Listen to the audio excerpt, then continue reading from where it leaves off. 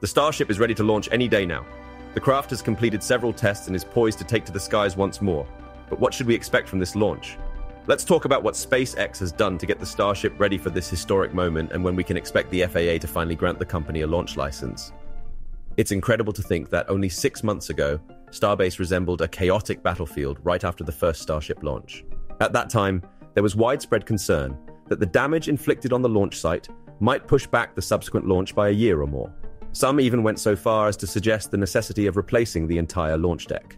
However, surprisingly, just half a year later, we find ourselves with a fully assembled second Starship prototype that's primed for launch. How did we reach this point? Following the successful integration of Ship 25 onto Booster 9 for the 4th time on October 20th, everyone was eagerly anticipating some Starship-related activities by the 22nd. As anticipated, just 2 days later, the road leading to Starbase was sealed off, the launch site emptied out, and the orbital tank farm sprang to life. This marked the beginning of the chilling process essential for fueling, as pumping large quantities of propellant through pipes at ambient temperature would utterly destroy them.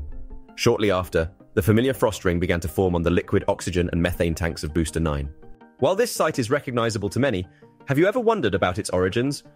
A common misconception is that the frost seen on Starship consists of frozen oxygen or methane. However, that's not accurate. Starship's fueling process involves cryogenic propellants. Liquid oxygen is supercooled to around minus 210 degrees Celsius or minus 346 Fahrenheit, while methane is chilled to a slightly less extreme temperature of minus 180 degrees Celsius or minus 292 Fahrenheit. Due to Starship's limited insulation, these cryogenic propellants cause a substantial drop in the rocket's temperature. Moreover, the air surrounding Starship usually contains a certain amount of water vapor, commonly referred to as humidity. Particularly in coastal regions like Starbase, humidity levels tend to be quite high, a trait shared by numerous spaceports. When Starship's super-cold surface comes into contact with the humid atmosphere, the substantial temperature contrast causes the water vapor around the rocket to quickly freeze and crystallize. This phenomenon, called deposition, leads the vapor to solidify directly, bypassing the liquid stage. That's why the frost observed on rockets is essentially frozen water. For a simple demonstration at home, pour a cold soda into a warm glass. Within minutes, frost forms on the glass, similar to the icy exterior of Starship. During liftoff, this frosty layer partially breaks off, generally not posing a concern, especially for Starship. This effect can also be observed in footage from Saturn V launches. The significance of this frost formation lies in its ability to indicate the amount of propellant inside Starship's tanks. In a specific instance, we observed only a partial fill of Booster 9. It was then quickly emptied, only to be refueled a few minutes later. This could be SpaceX's method of testing the orbital tank farm before the actual launch. After this trial, the water deflector was put into action, completely submerging the launch site. This was the inaugural use of the third massive water tank, and it was evident that this test had a heightened intensity. The water released beneath the orbital launch mount serves a crucial purpose. It prevents the flame from the 33 Raptor engines from melting the entire pad, a vital safety measure. Despite having successfully endured static fires, the true assessment of this unique deluge system will occur during the actual launch. Intriguingly, these deluge tests are ongoing, even as the Fish and Wildlife Services continue to evaluate the system's environmental impact. There are two potential explanations for this situation. One possibility is that SpaceX is pushing forward, taking the risk of potential penalties, as the delays likely incur higher costs than the fines themselves. Alternatively, the Fish and Wildlife Services might have already completed their evaluation, found no environmental hazards, and quietly permitted SpaceX to continue testing without public announcement. The day concluded with a test of the engine purge system, a crucial feature upgraded to prevent onboard fires during the upcoming launch. Jumping ahead to another 2 days, on October 24th, following a thorough cleanup of the launch pad, the road leading to the site was once again sealed off. By 1 p.m., venting could be seen emanating from the launch tower, indicating that internal pipes were being chilled in preparation for propellant loading. Soon after, both liquid oxygen and methane started to flow into Starship's tanks, signaling the commencement of a wet dress rehearsal, WDR. In a WDR, the rocket is loaded with real propellant, closely simulating the protocols followed on the actual launch day, except for the absence of engine ignition. The fueling process took about 90 minutes to complete, hinting that recent upgrades to the tank farm might not have been entirely integrated into the main system yet. After the test concluded, Starship was safely emptied of propellant, followed by another round of testing for the water deflector.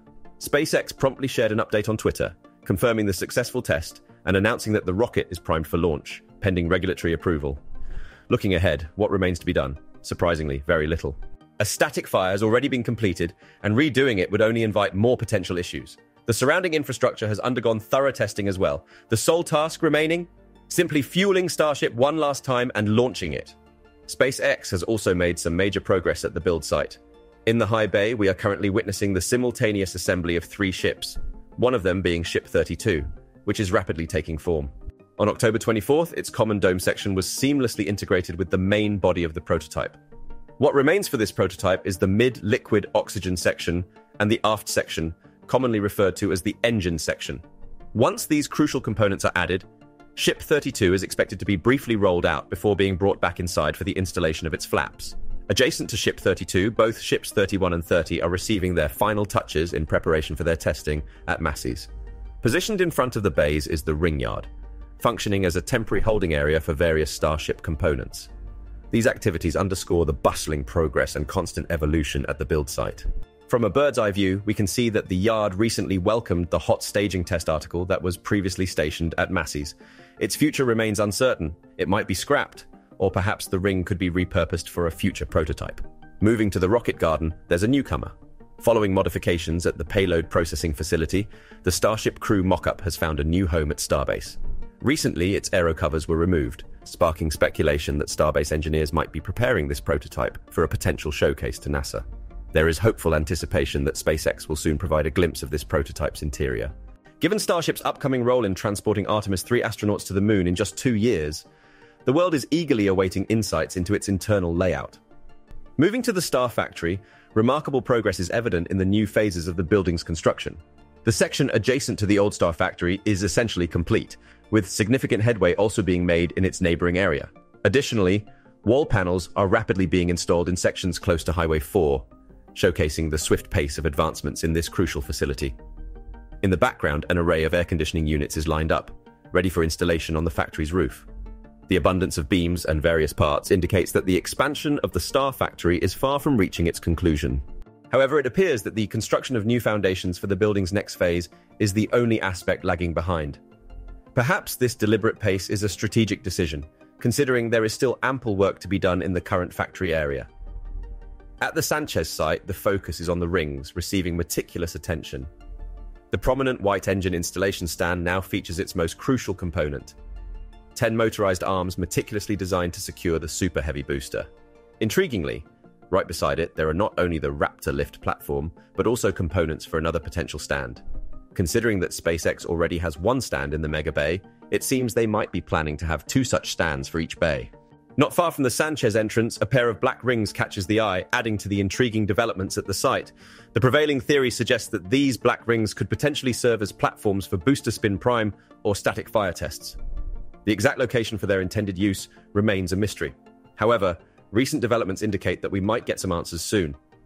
17 out of the 20 hold-down clamps have been installed in the first stand, a clear indication that its completion is drawing near.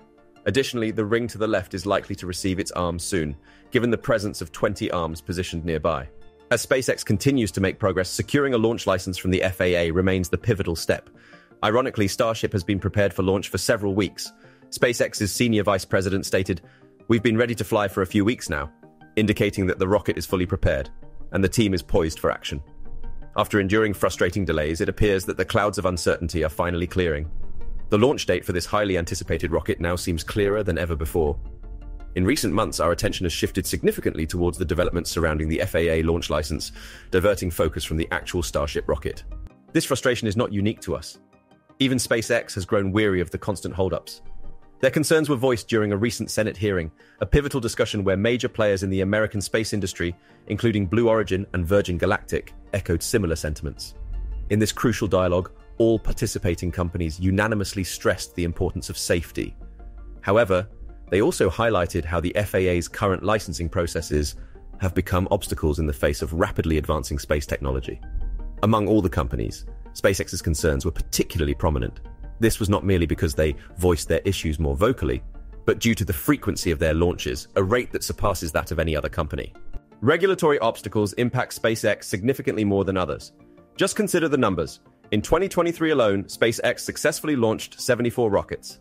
This impressive count includes 69 Falcon 9s, 4 Falcon Heavies, and the much-discussed Starship. With a goal to launch 100 rockets by the end of the year, It's no exaggeration to say that we're witnessing a SpaceX rocket soaring into the skies nearly every other day. During the recent Senate hearing, SpaceX strongly suggested that the FAA should increase its team size. They even recommended doubling their current staff to expedite processes. In an unexpected move, SpaceX offered assistance in the recruitment process, showcasing their intense determination to accelerate the progress of Starship's development. Interestingly, SpaceX's proactive approach appears to be yielding results. Several signs now point to an imminent launch in the near future. Firstly, a Coast Guard advisory was issued, warning mariners of a potential rocket launch in Boca Chica, Texas, scheduled for early November. Although this doesn't officially confirm SpaceX's launch date, it indicates heightened activity in the area, hinting at preparations for a significant event. Another compelling clue is NASA's recent scheduling of the WB-57 imaging aircraft. This specialized aircraft is designed for high-altitude reconnaissance and is equipped with infrared imaging capabilities. It played a crucial role in monitoring SpaceX's first Starship test in April. Beyond Starship tests, the WB-57 has been utilized to track SpaceX's Crew Dragon during manned missions, highlighting its significance in SpaceX's operations. This scheduling suggests that SpaceX and NASA are gearing up for a significant event, adding to the anticipation of an impending launch. Furthermore, one of the crucial steps SpaceX took in preparing for the highly anticipated launch was conducting a wet dress rehearsal at their Starbase facility in South Texas. This involved loading the rocket with fuel as if it were on the verge of launch without actually taking off. It's a critical process to ensure that all systems are functioning as they should. SpaceX took to Twitter to share an update on this significant development, stating, "Starship and Super Heavy were loaded with more than 10 million pounds of propellant today in a flight-like rehearsal ahead of launch." Their excitement for the upcoming test flight was evident in another tweet later that day, where they declared, "Vehicle is ready for the second test flight of a fully integrated Starship, pending regulatory approval." While awaiting clearance from the FAA, SpaceX is diligently testing its Starship Prototype 26, a model specifically crafted for NASA's lunar landing missions. This prototype stands as a testament to Elon Musk's profound vision of transforming humanity into a truly interplanetary species. Musk envisions a future where vast numbers of humans can journey not just to Mars, but even farther destinations in our solar system. However, the path to this ambitious goal has not been without challenges. The initial test flight of the Starship resulted in an explosion due to an issue with the upper stage separation. Despite this setback, Musk remains remarkably optimistic about Starship's chances of reaching orbit in its upcoming attempts. This optimism is further underscored by the fact that SpaceX has already secured numerous major missions involving the Starship rocket, indicating continued confidence in the project's potential. One of the highlighted missions for SpaceX is dearMoon, set to be the first all-civilian trip around the moon. This ambitious venture is backed by Japanese billionaire and entrepreneur Yusaku Maezawa. In March 2021, he announced plans to take members of the public with him on this historic trip. Maezawa has invited people to apply for a chance to join him and 8 selected artists on the Starship for this extraordinary lunar journey. Beyond dearMoon, there's the Artemis III mission, a significant NASA endeavor aiming to land astronauts on the moon. If successful, this mission will mark the first crewed lunar landing since the Apollo missions, showcasing the pivotal role that Starship might play in advancing space exploration in the coming years. In addition to the dearMoon and Artemis III missions, there's significant excitement surrounding the Starlink 2. Zero missions, SpaceX's advanced internet satellite system. This project underscores the versatility and capability of the Starship vehicle. Last June, Elon Musk shared a video from a presentation made to SpaceX employees. This video included a captivating clip showcasing Starship releasing the upcoming Starlink 2, Zero satellites. With the advent of Starship, SpaceX plans to launch these larger Starlink 2, Zero satellites before the main Starlink 2. Zero launches. SpaceX has already sent a few batches of the smaller Starlink 5-2 minis into orbit. These preliminary launches serve as test runs, ensuring the technology for the comprehensive 2, Zero satellite system is up to par. Several years ago, SpaceX made the pivotal decision to select South Texas, specifically the Boca Chica region, as the cornerstone for its monumental Starship project. Boca Chica's geographical advantages, situated close to the equator, offer optimal launch conditions by harnessing Earth's rotational speed. Moreover, its proximity to the Gulf of Mexico and the vast Atlantic Ocean to the east provides a safe buffer, effectively mitigating potential risks to populated areas. Beyond the physical benefits, Texas's favorable legal and regulatory environment has been a significant boon for SpaceX. The state's pro-business policies, coupled with tax incentives tailored for aerospace companies, have substantially lowered operational expenses for the company. Additionally, Texas boasts a rich pool of talent due to its numerous technology and engineering institutions, providing crucial support for SpaceX's ambitious goals. The Starship project, in particular, has not only introduced advanced technology to the state, but has also brought economic rejuvenation, especially to regions like Brownsville. This area, which once held the dubious distinction of being one of the poorest cities in the US, is now experiencing positive transformation and growth due to SpaceX's presence and its innovative ventures. And that's not all. Once the Starship is finally ready, the economic benefits it will bring will not only be limited to Texas and SpaceX, but the entire USA. So what do you think? After all of this recent progress, are the FAA and FWS finally ready to approve Starship's second launch in November? Please share your thoughts in the comments below.